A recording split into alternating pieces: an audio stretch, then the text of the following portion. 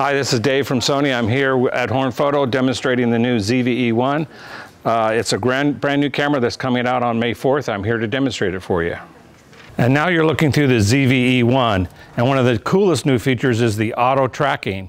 So if you're a single content creator, you can actually use the camera to be like a two-camera setup, and I can move all the way over here and it tracks me, and as I'm moving over here, it can track me all the way over here. It's really pretty amazing, and if I get closer to the camera, it crops differently, and if I back farther away, it crops differently.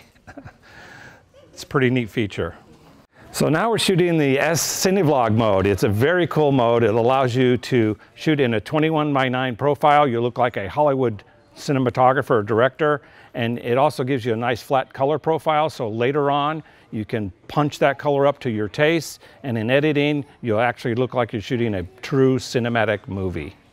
And now we've taken the camera off the tripod to demonstrate the image stabilization feature. It is a great feature that's built into the camera that allows the camera to track me and to track the subject as they're shooting to keep the camera stabilized. It's an amazing feature. You don't really need a gimbal. It's all built into the camera to track and manage that shake that you get when you're shooting video.